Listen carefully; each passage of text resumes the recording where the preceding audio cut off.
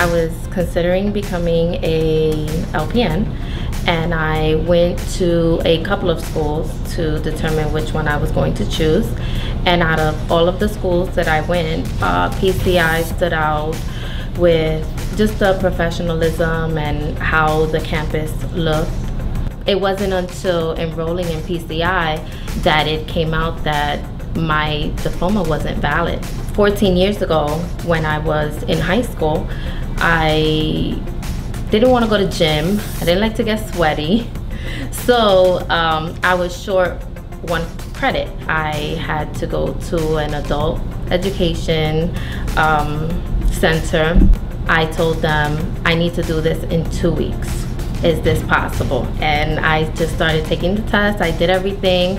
And every day that I took a test, I would let them know, okay, I passed one test. I'm done. I need 3 more. Okay, I passed another one. And then once it was down to the very last test, that's when everything was confirmed that I was okay, and I earned my high school diploma through the state of Connecticut. Everyone here basically knew what I was going through, and everyone was just rooting for me, which was great. I felt as if even through my my roadblock and issues and everything, that never changed the way I was treated. It's always been one of my dreams to become a nurse. I decided to start here with that path.